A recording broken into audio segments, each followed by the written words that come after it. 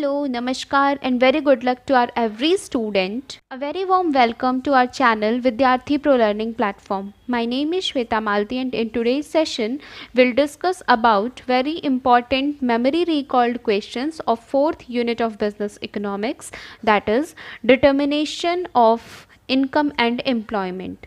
As we already covered 3 units of business economics जिनका नाम है chapter number 1 Introduction in Macroeconomics, chapter number 2 Consumer Behavior and Demand, and chapter number 3 is National Income and Related Aggregates, Basic Concepts and Measurement. And ये selected memory recalled questions आपके exams like CUET, CACPT, BCom, MCom, BBA, MBA, NET JRF, UPHSC, UPPSC and UPSC and mainly economics domain के subjects के लिए बहुत ज़्यादा important है. So our first question is supply creates its own demand. This statement was given by which economist? Option number 1 Keynes, option number 2 पीगो, option number 3 JB से and option number 4 father of economics known as Adam Smith. In Hindi the question says आपूर्ति अपनी मांग पैदा करती है. यह बयान किन अर्थशास्त्री द्वारा दिया गया था? The correct answer for this question is option number C JB से. Because supply creates its own demand is the formulation of says law. ये सेज लॉ का फॉर्मुलेशन है and says law assumes that production creates market demand for goods, therefore supply creates its own demand. And on the other hand Keynes law states that demand creates its own supply too. Therefore, supply creates its own demand. This statement was given by the economist JB Say and the correct answer is option number C. Our next question is which of the following is a reason for surplus demand? Option number 1 increase in public expenditure, option number 2 increase in money supply, option number 3 fall in taxes and option number 4 all of the above. Any guesses? The basic Hindi meaning of this question is अधिशेष मांग का एक कारण निम्नलिखित में से कौन सा है या क्या है? And the correct answer for this question is option number D all of the above.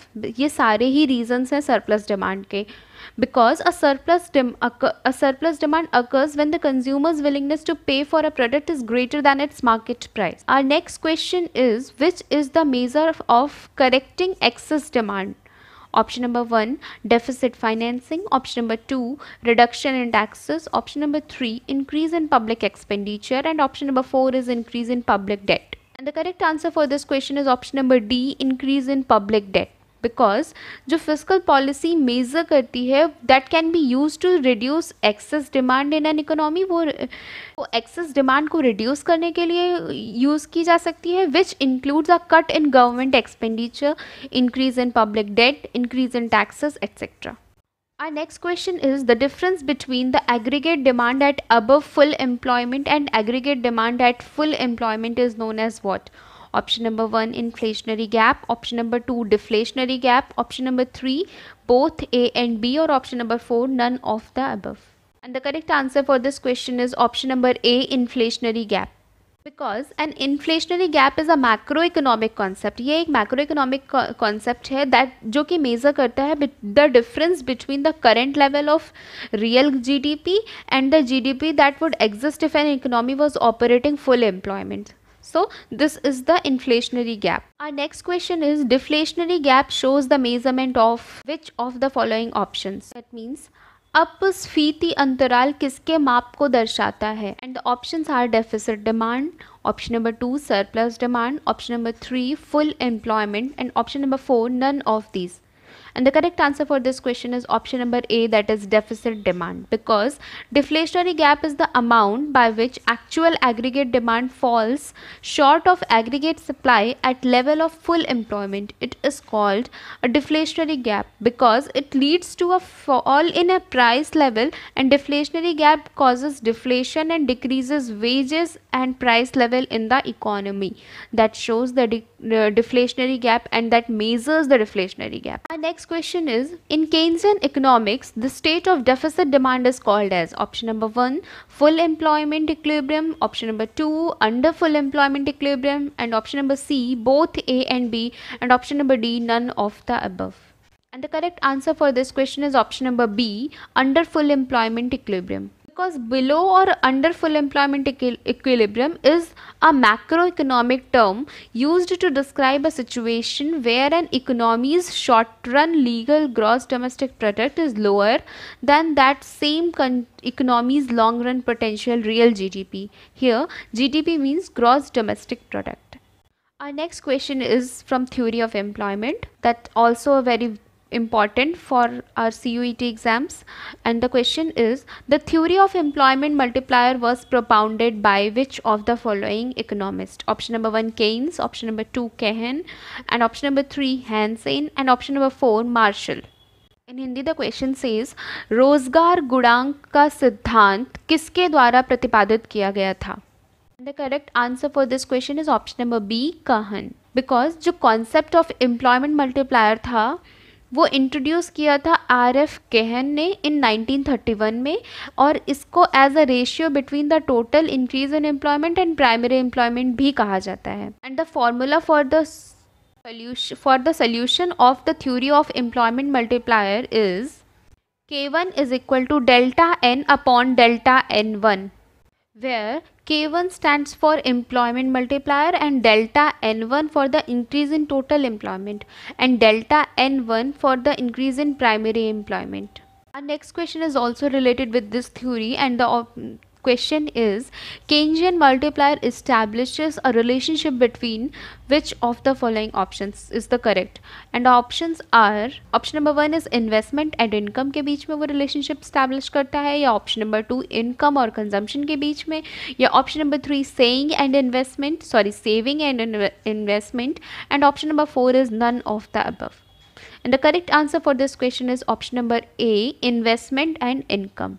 Because जैसे कि हमने पिछली स्लाइड्स में भी देखा था कि जो थ्योरी ऑफ एम्प्लॉयमेंट मल्टीप्लायर था वो क्वांटिटेटिव रिलेशनशिप स्टैब्लिश करता है between an initial increment of investment and the resulting increase in the aggregate income. Therefore, option number A, investment and income, is the correct option.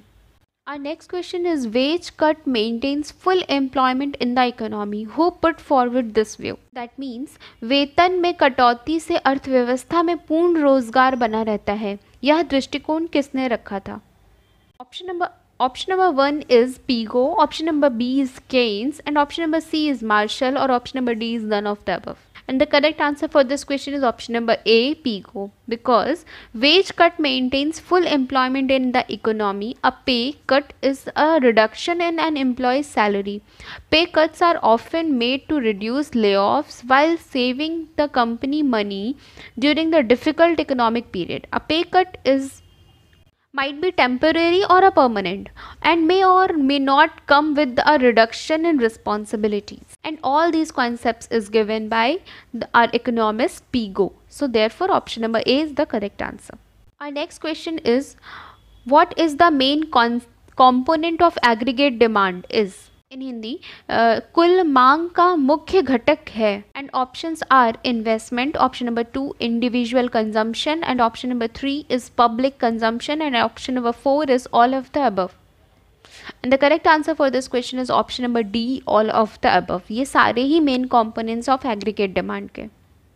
Aggregate demand basically is the sum of 4 components. Number 1 is consumption, number 2 is investment, number 3 is government spending, and number 4 is net export. The next question is, MPC is equal to MPS is equal to what?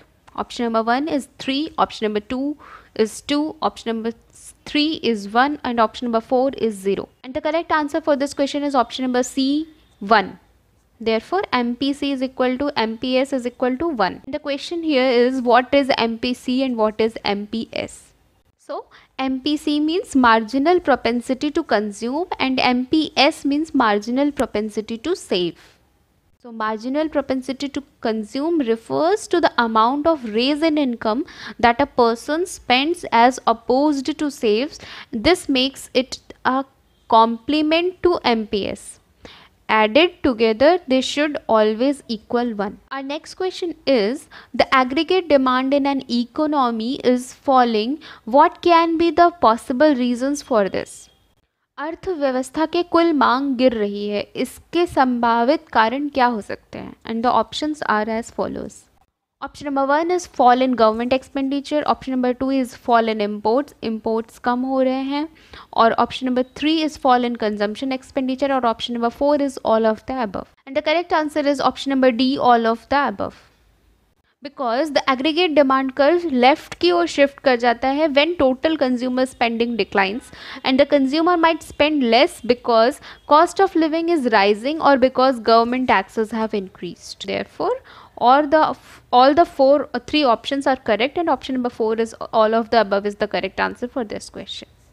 हमारा next question filling the blanks type का question है. The question is from which of the following option is the correct for the that can be defined as addition to the stock of physical capital. And the options are option number 1 investment, option number 2 consumption, option number 3 savings, and option number 4 all of the above. Okay, so the correct answer is option number 1 investment. Physical capital as a subset refers to the durable non-financial assets used in the process of producing goods and services. It is also known as real capital, capital stock, capital asset. Examples of physical capital are n number of examples. For example, machinery, tools, buildings, and so on. So let's move to our further slides, and our next question is also the filling that blank type question. And from which of the following options are suitable to refer to a situation where aggregate demand is equals to the aggregate supply and resources are not fully employed in an economy? And the options are option number 1 is full employment equilibrium, option number 2 is over full employment equilibrium, and option number 3 is under full employment equilibrium, and option number 4 is none of the above. And the correct answer for this question is option number C, under full employment equilibrium, because underemployment equilibrium refers to a situation when equilibrium is attained, that is aggregate demand is equal to aggregate supply below full employment level, or when resources are not fully employed. And our next question is from which of the following 4 options which one is the most suitable answer or option for the space in the statement? And the statement is which one is dash is the change in the consumption per unit and change in income. And the options are option number 1 average propensity to consume, option number 2 is marginal propensity to save, option number 3 is marginal propensity to consume, and option number 4 is average propensity to save. And the correct answer for this question is option number C, marginal propensity to consume, because the marginal propensity to consume is equal to delta C upon delta Y, where delta C जो है वो show करता है change in consumption को और delta Y जो show करता है वो चेंज इन इनकम को. Our next question is the simplest consumption function assumes what? Option number 1 consumption changes at a constant rate as income changes. Option number 2 consumption changes faster with more income. Option number 3 consumption does not change with income. And option number 4 is consumption changes with more supply. And the correct answer for this question is option number A, consumption changes at a constant rate as income changes. Consumption एकदम constantly income के जितना change होता रहता है, because the classic consumption function suggests कि जो consumer spend कर रहा है वो wholly determined by income and changes in income. The most basic consumption function assumes that consumption changes at the same rate as income. Our next question is problem of unemployment is the problem of what? Option number 1 is voluntary unemployment, option number 2 is involuntary employment, option number 3 is involuntary unemployment, and option number 4 is voluntary employment. And the correct answer is option number C, involuntary unemployment. And in the slide, involuntary unemployment means anakshik berozgari, and in anakshik berozgari occurs when a person is unemployment despite being willing to work at the prevailing wage. It is distinguished from voluntary unemployment where a person refuses to work, but because their reservation wage is higher than the prevailing wage.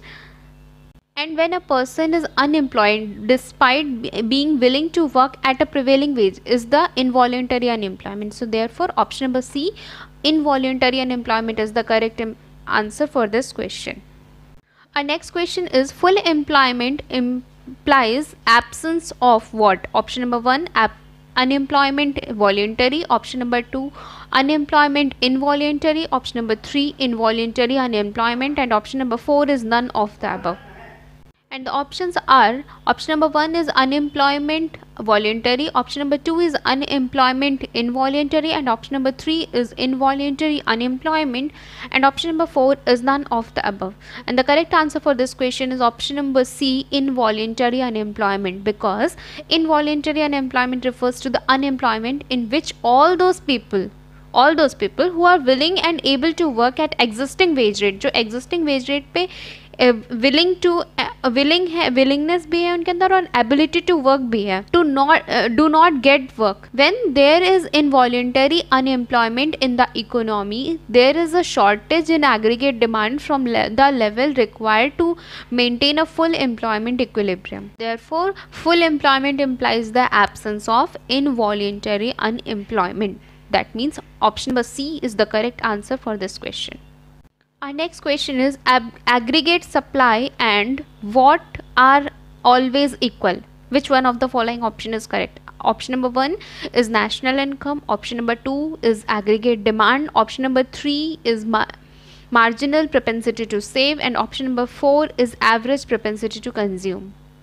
And the correct answer for this question is option number A, national income. Aggregate supply and national income are always equal.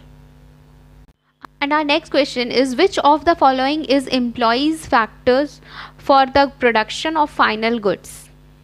And the options are, option number 1 is land, option number 2 is labor, option number 3 is capital, and option number 4 is all of the above.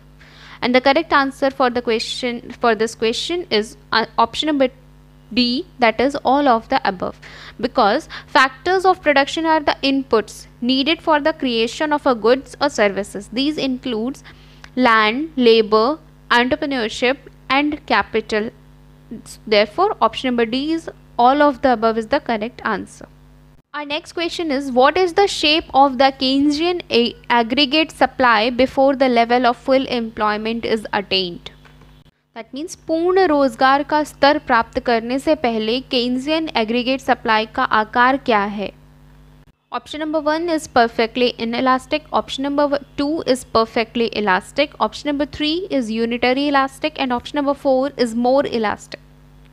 And the correct answer for this question is perfectly elastic. The perfectly elastic shape of the Keynesian AS curve, AS means aggregate supply, shows the existence of excess capacity allowing real GDP means gross domestic product, to expand through increase in aggregate demand without there being inflation.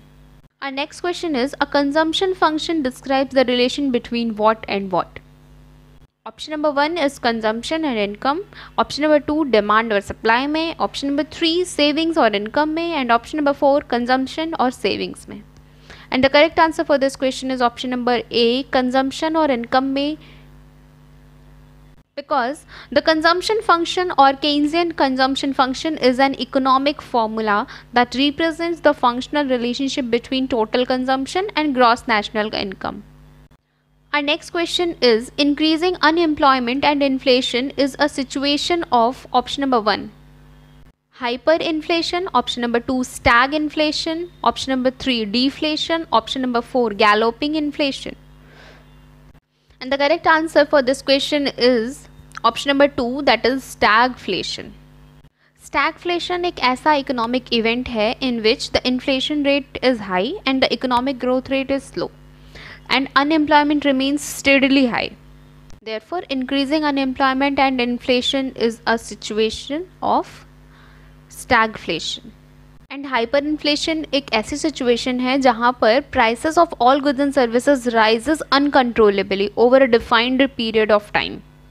In other words, hyperinflation में ये भी कह सकते हैं कि extremely rapid inflation, or when the rate of inflation grows at more than 50% a month. और deflation एक ऐसी situation है कि when consumer and asset prices decreases over a time and purchasing power increase हो जाती है.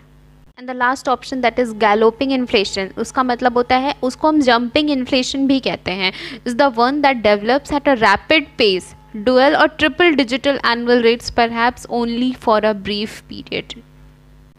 I hope you got all the basic understanding of these four terms, and still if you have any doubt, please mention it in the comment section below. Our next question is, which of the following is true for classical theory of employment? And the options are, option number 1 is state of full employment in the economy, option number 2 is no possibility of over or under production in the economy, option number 3 is both A and B, and option number 4 is none of the above. And the correct answer for this question is option number C, both A and B is true for classical theory of employment, because classical principle believes that the full employment is found without inflation in capitalist economy, being the flexibility in labor prices, the automatic power of economics system able to keep continuing the situation of full employment, and has ability of production on that level.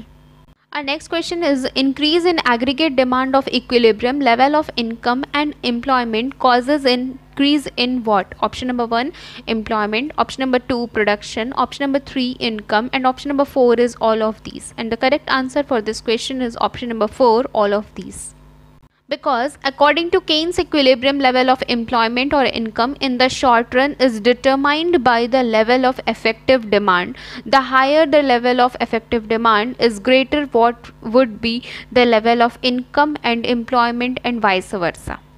Our next question is, with which component of monetary policy central bank tries to attain economic stability in the country? And the options are, first is supply of money, option number 2 is interest rate, option number 3 is availability of money, and option number 4 is all of the above. And the correct answer for this question is option number D, all of the above. Because the monetary policy employs tools used by the central bankers to keep a nation's economy stable while limiting inflation and unemployment, expansionary monetary policy stimulates a receding economy, and contractionary monetary policy slows down an inflationary economy. And our next question is, the relation between consumption and savings are what? Option number 1 is inverse relationship, option number 2 is direct relationship, option number 3 is inverse and direct both, and option number D is neither inverse relationship or nor direct relationship. And the correct answer is option number A, inverse relationship. Y is equal to C plus S, where Y stands for disposable income, C stands for consumption, and S stands for savings. Our next question is, a consumption function describes the relationship between which one of the following option? Option number 1 consumption or saving, option number 2 demand and supply, option number 3 consumption and income, and option number 4 is saving and income. And the correct answer for this question is option number C, that is consumption and income. Because the consumption function is an economic formula जो कि measure करता है relationship between income and total consumption of goods and services in the economy. Therefore, option number C, consumption and income, is the correct answer for this question. Our next question is, aggregate output is determined solely by the level of aggregate demand. This is known as what? Option number 1 effective supply principle, option number 2 law of demand, option number 3 effective demand principle, and option number 4 law of equilibrium demand. And the correct answer for this question is option number C, effective demand principle, because the effective principle of demand says law of markets that supply creates its own demand, and that full employment equilibrium is a normal situation in the economy. This principle points out that underemployment equilibrium is a normal situation and full employment equilibrium is accidental situation. This is all about today's session. Thank you so much everyone for your time and attention, and stay tuned for the next video, that is the fifth unit of business economics. Thank you. Bye bye. If there is any issue or query in any unit from the business subject business economics, please mention your doubts, queries and suggestion for the next video in the comment section below.